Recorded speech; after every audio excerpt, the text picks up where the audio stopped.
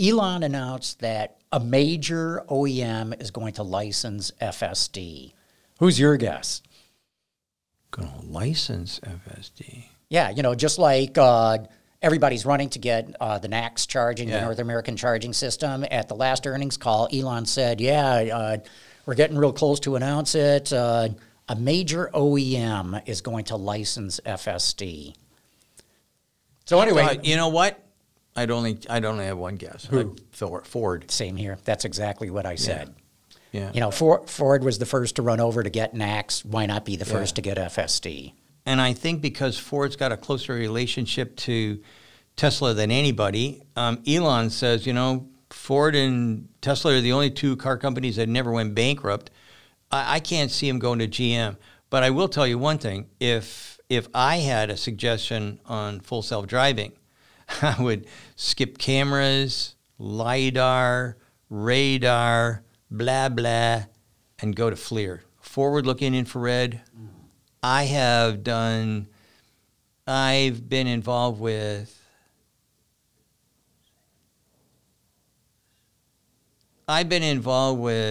8 different ballistics. You drop them out of the plane and run away, okay? No power, no nothing. All you got is wind, and you got little fins that make this thing go. And if you remember correctly, the bomb went, and it went right through the little hole. Ooh, Luke, the force, Luke. Forget that force. Yeah, American know-how. It went right down that hole. Straight down, burned through, I don't know how many hundreds of feet of concrete and metal and whatever, and then blew up below the bunker. And then the second one went in a hole and blew up beside the bunker, and then Saddam has said, okay, look at the time, maybe we should go on. Okay? Did we use radar? No. Lasers? Mm-mm. No, FLIR. Everything was FLIR. If I wanted, I know why. Oh, that costs a lot of money. Well, you know what? You run over somebody, that costs a lot of money too, and some people get really unhappy about that.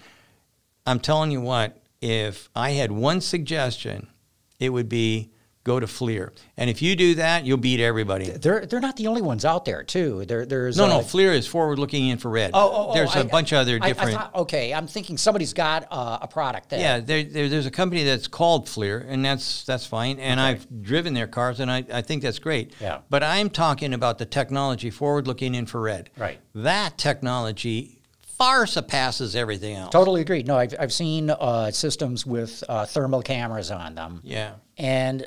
yeah, you can see everything. And you can see it through the rain, the fog, the snow, whatever. That's what I mean. Always. Right. And that's kind of like what I would do. But if I was going to guess, and I was sitting here thinking of anybody else that would be able to do that, and I can't think of anybody else that would move toward that. Because the only other one I thought could, but I don't think it would be Volkswagen. Remember, Ford and Volkswagen had invested in Argo AI, and that was going to be their autonomous R&D effort. And then they got impatient. They had to invest more money. They didn't want to do that. They both pulled out.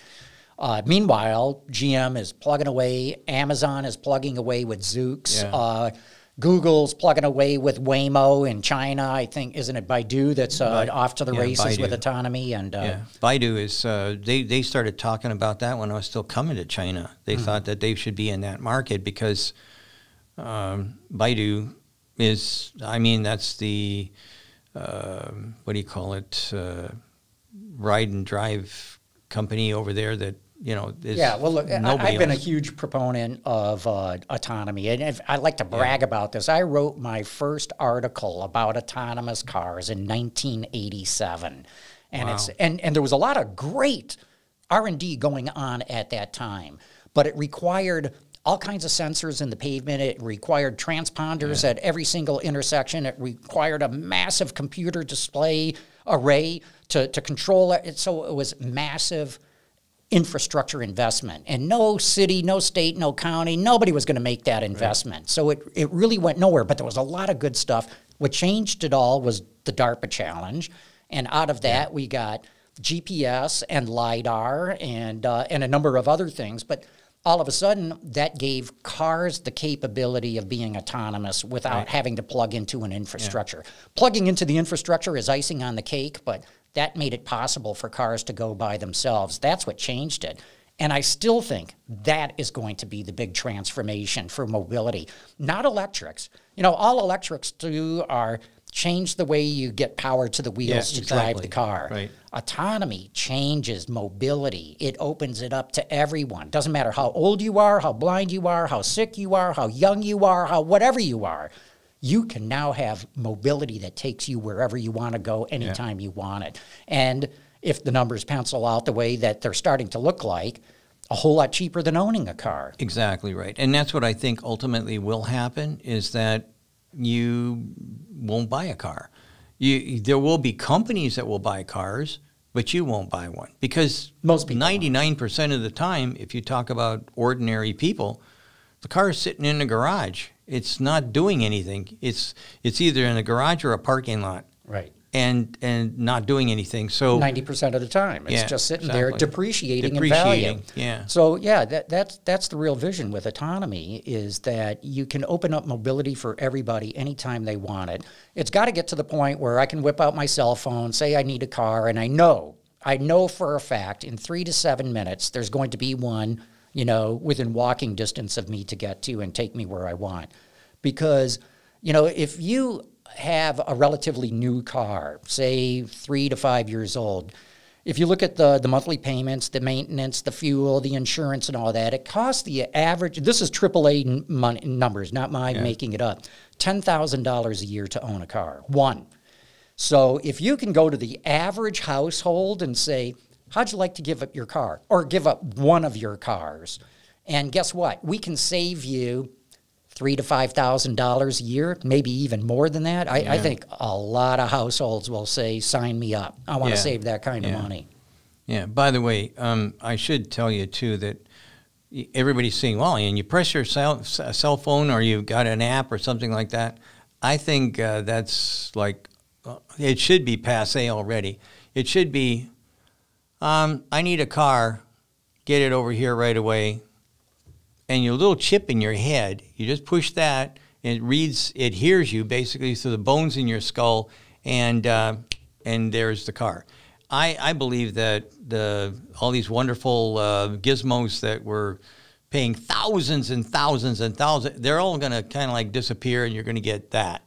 And, you know, if you want to take pictures or something like that, cell phones are good for that sort of stuff maybe. Or maybe there'll just be something hanging on your head like no, it's going to go through your retinal nerve and take a picture with your eye. Well, you could do that too. Actually, my eyes now are wonderful things. I just go up to the airport, look in it, you're done. Go to the customs office, look in, done.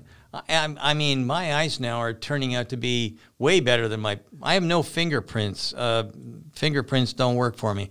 But I'm telling you, we're in a very exciting time where technologies that when I was a kid, people would just laugh at and walk away, and other people are saying, hey, I got one right here. You know, that's kind of like, and quite frankly, I don't know if I should even mention this, but right now we're working on a gravity and anti-gravity machine. Wow. How about that? I love it. I love it. Because I've always said, look, gravity's going to be the final fuel answer for everything. Yeah. Gravity's everywhere, always, everywhere. And we don't really know how it works. No. What we do, Newton said, if you drop an apple, you know, that kind of stuff. Yeah, but at the end of the day, it's a wave, and everybody, well, if it's a wave, then how do we control a wave? I mean, should be simple. And now we're getting into how do those flying saucers work? But I actually, I'm in on that too. But at the end of the day, I believe that there are so many things that are popping up around us that it's absolutely staggering, the possibilities.